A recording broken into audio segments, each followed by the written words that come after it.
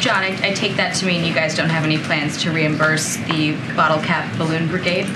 I don't know of any plans to reimburse. We honestly don't know what this is. More generally speaking, what can you tell Americans about what they should expect in the future, understanding that these new parameters are going to be classified? If they see something in the air, should there be any concern that a missile is going to follow it? Again, we're not going to rule anything out, in or out, in terms of how we're going to treat with additional potential unidentified aircraft.